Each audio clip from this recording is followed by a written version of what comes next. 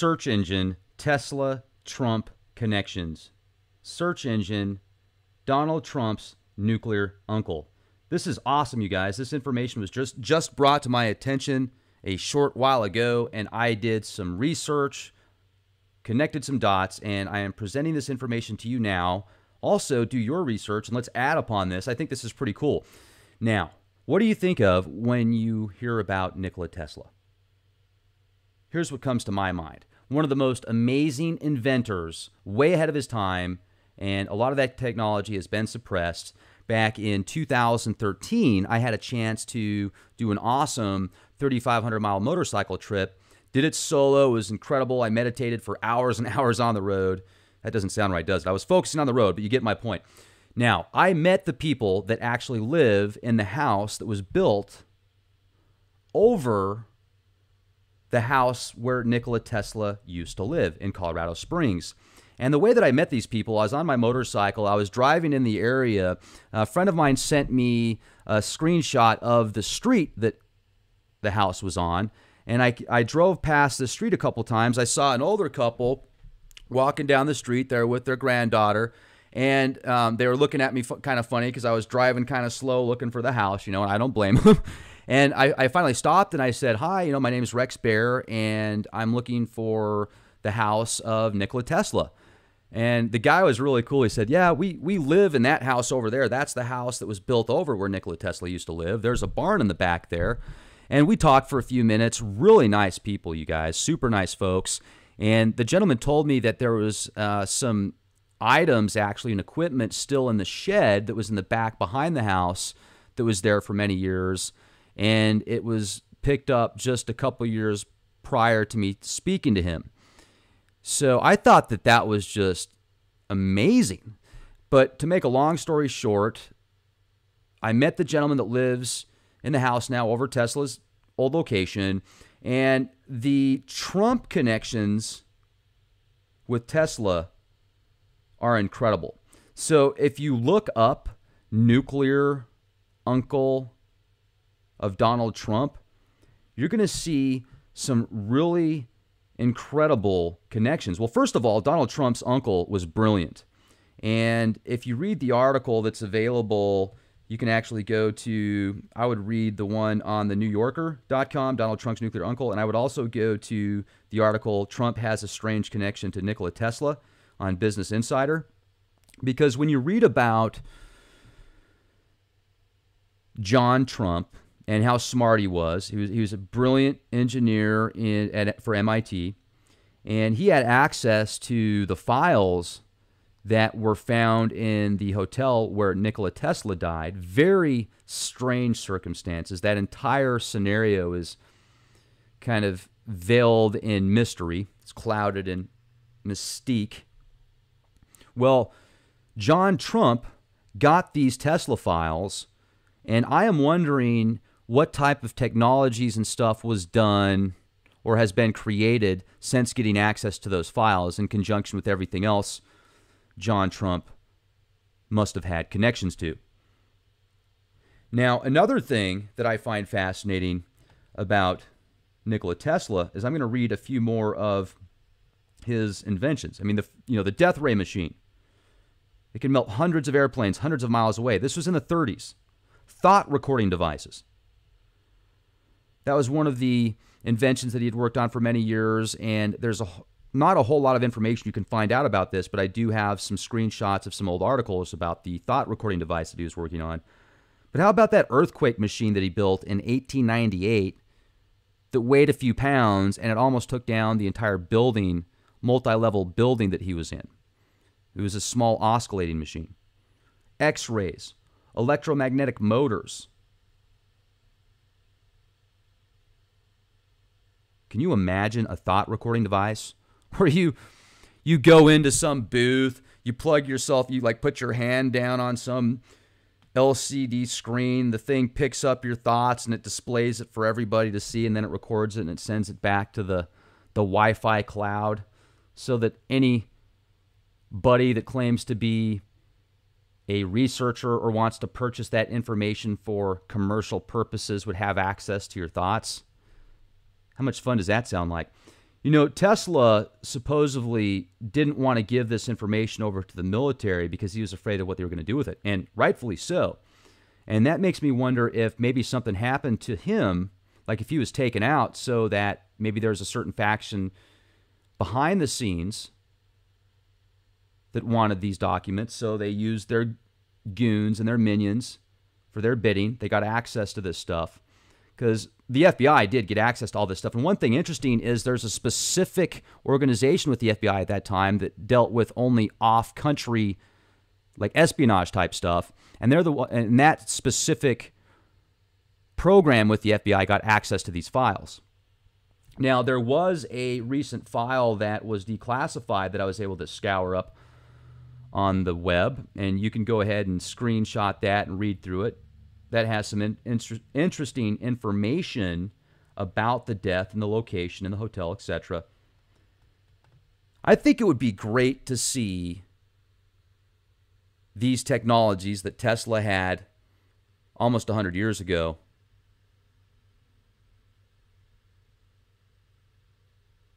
think of the opportunities. This could really make America great again. We could be a technological force, cutting edge, not so much industry. We could think more towards technology. You know, the conversation that I had with Alexander the other day from Jerusalem. I mean, the guy's brilliant. I'm sure his IQ is probably in the 170 range. Very smart, very well educated. That's one thing that I appreciate about many cultures and countries overseas is the education system. They seem to care a lot more about their people and wanting to give them truth and information where they can dissect things themselves and come up with truth, not just theory. The entire education system, in my opinion, at least the public system, needs to change and be updated. Because that's the future, you guys. That's the future of our country and of the planet.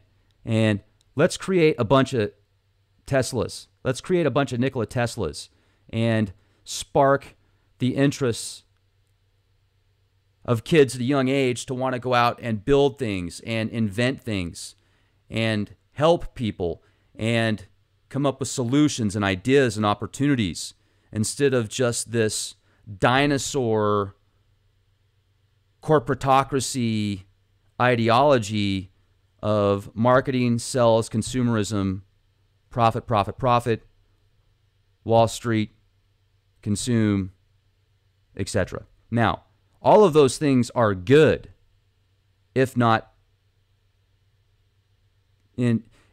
not too powerful and going the wrong direction. I mean, the stock market can be a very good thing. Very good thing. Sales, good thing. Marketing, good thing. The problem is when it's based on a consumer-driven society that is using these old-school technologies because the ones that Tesla came out with and many others have been suppressed, you know, free energy, etc. Well, that's why we have to live in this consumer-driven society. If we had the opportunity to have free energy, abundant energy, we wouldn't have to go to the gas station. We wouldn't have to spend a percentage of our income on fuels that are dug up from the earth, which actually cause health issues, which cause problems for the planet. It would be a completely new reality.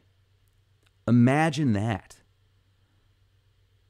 Imagine not having to be reliant on these giant utility companies that kill the planet, destroy biology, destroy plant life, and make billions and billions of dollars doing it, literally making a killing. Free energy, Tesla-type energies, getting off of this petro system, literally dinosaur system, it'd be incredible. It would be a whole new world.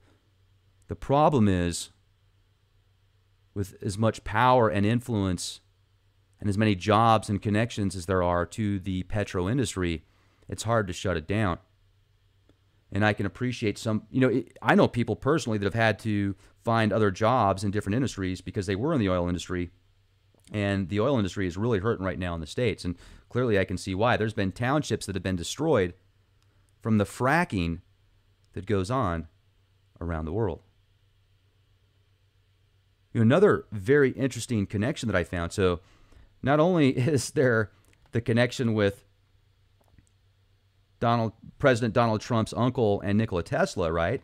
But then let's type in Tesla Trump in a search engine. And what you're going to find is a whole bunch of articles that have came out. Here's one on CNBC. Tesla fans say they are canceling Model 3 orders over Musk's Trump connection. Tesla CEO Elon Musk won't quit Trump's advisory council. Trump has a strange connection to Nikola Tesla. Tesla fires German supplier, says it's not to please Trump. Tesla's Elon Musk, wrong for CEOs to quit Trump advisory council. People are canceling Tesla orders because Elon Musk.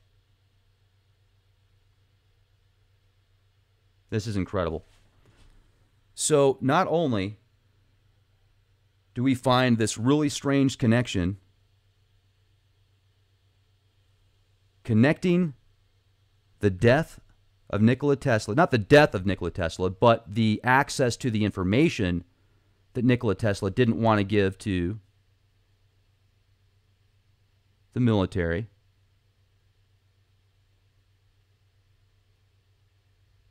Tesla comes out of nowhere many years ago, starts a private spaceflight company and a car manufacturer with beautiful cars that have 200-mile radiuses on batteries.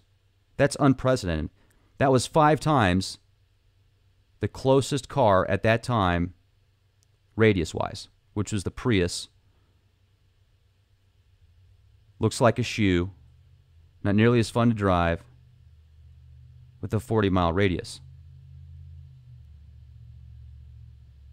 Do you think that there could be many things going on behind the scenes that we don't hear about with many of these universities and prestigious individuals?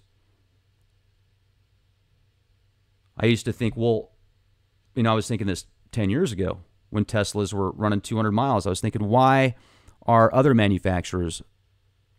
car manufacturers not doing the same thing?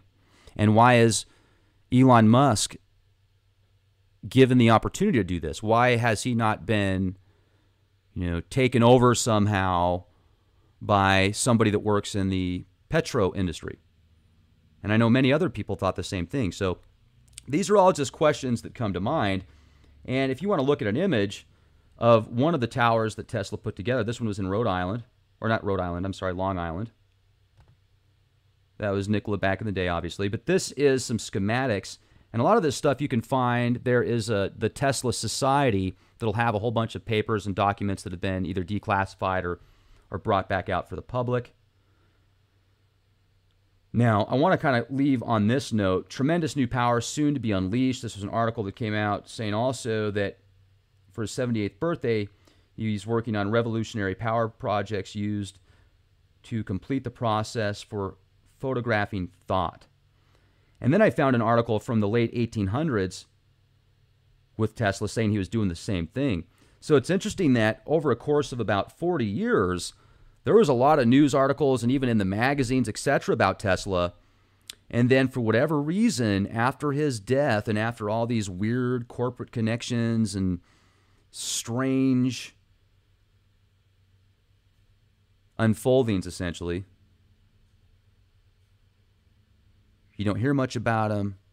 Other companies get big, corporations get big, different technologies come out that aren't nearly as cool, that are a lot more self-reliant, or not self-reliant, a lot more, they make you more reliant on those technologies, essentially, so it fits into this consumer-driven society.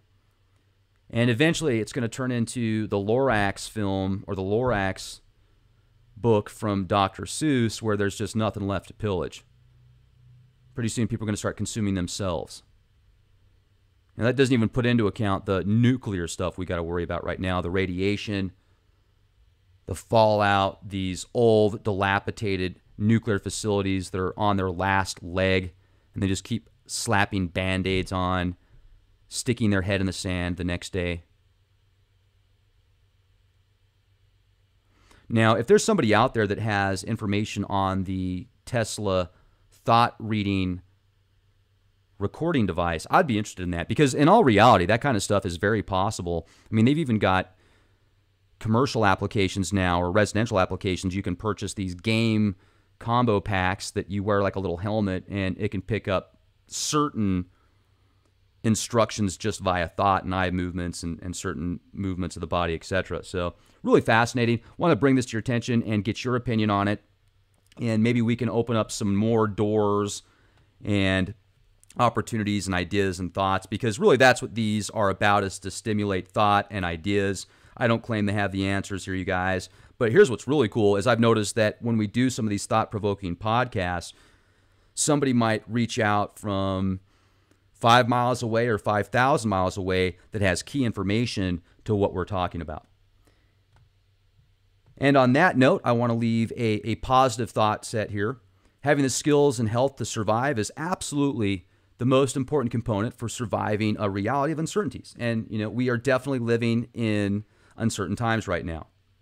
Resources, tools, equipment, vitamins, supplements, food, clean water, or ways to get clean water is also very important. If you're in a position to prepare for a future of uncertainties, apocalyptic events, Walking Dead type situations, or maybe just economic type collapse similar to what's going on in Argentina and other places, what are some realistic solutions?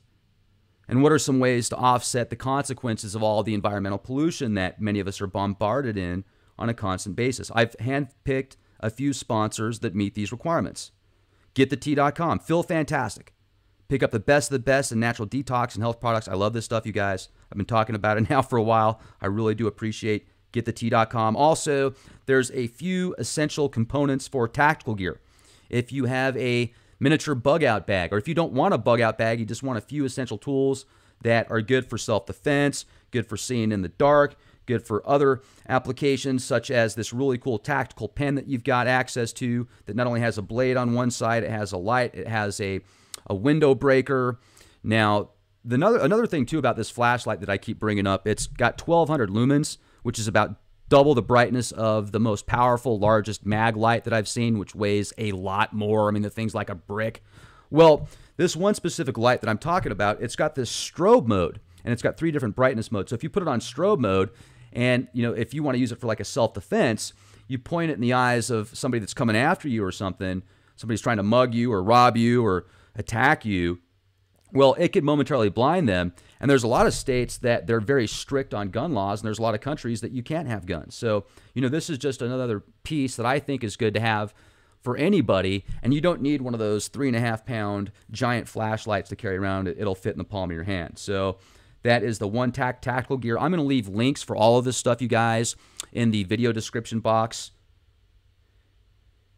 Foodforliberty.com/RexBear is literally the best of the best in non-GMO foods. 25+ year shelf life, plus these premium liquid vitamins and minerals, which digest in your body a lot easier than the capsule form. They've got organic family packs of food, ranging from 1 meal to multi-years worth of food for multiple people. And I like the fact that it's organic.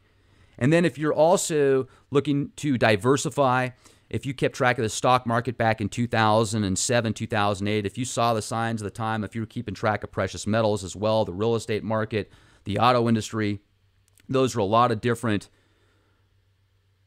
barometers that you can use to check the temperature of the health of the economy, in my opinion. Well, I'm looking at the Dow right now at almost an all-time high. We're hanging out there in the 20,000 range.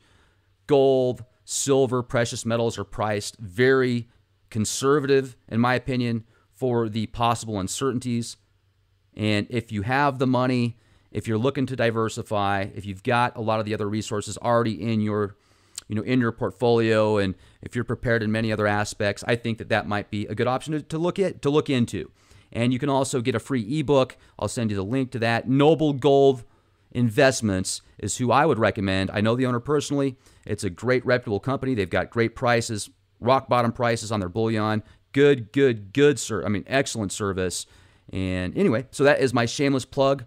Ladies and gentlemen, thank you for all your support. Thank you for all your kind words and constructive criticism, critical thinking. I appreciate it. Have a beautiful day. Question everything and be the change you want to see.